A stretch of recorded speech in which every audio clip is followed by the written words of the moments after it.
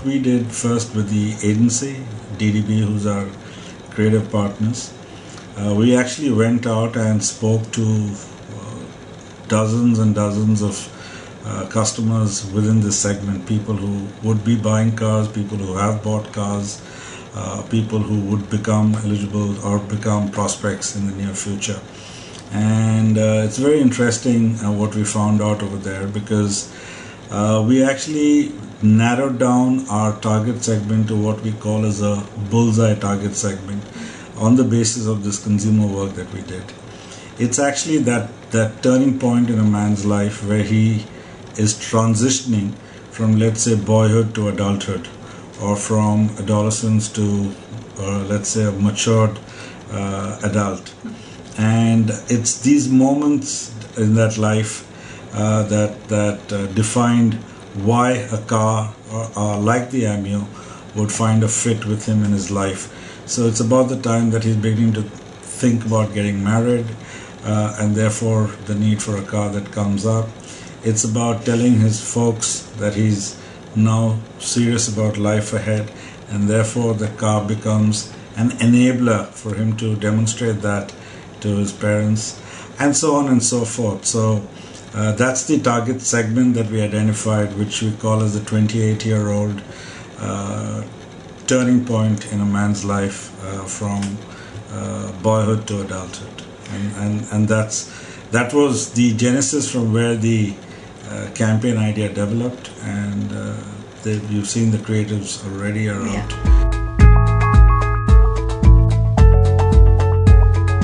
That again came out of a lot of consumer interactions on what is the kind of relationships. We also saw a lot of the advertising in the category. There seemed to be a fair amount of husband, wife and family car kind of a thing, and we said we needed to be a little different, because getting lost in the sea of sameness was one of the barriers that we saw getting in over here.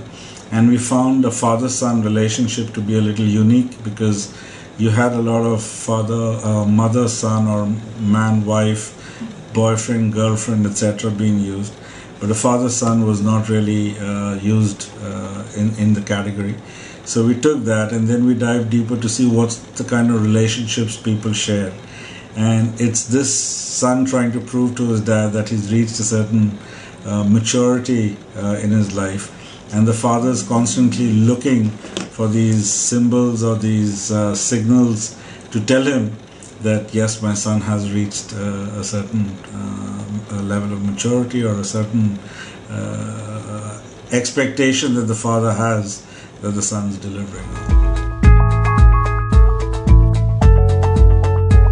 Well, the response actually, we've been a late entrant in the segment, so the segment already had cars from virtually most of our competitors. But one of the advantages coming in late is you can actually load the car with features that the other people don't have. This segment is pretty heavily a feature-driven segment.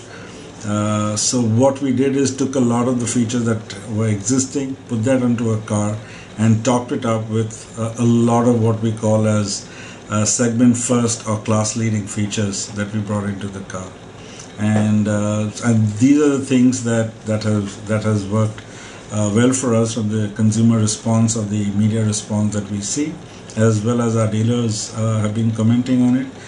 The second thing about the car is that a lot of people had commented before we embarked on this journey that the design of these cars would not seem to be too, let's say, with a fine degree of finesse in terms of a design. And we understood that because it is challenging within a sub 4 meter to build what we call as a 3-box car. It's tough, but I think that was the challenge that we took on ourselves.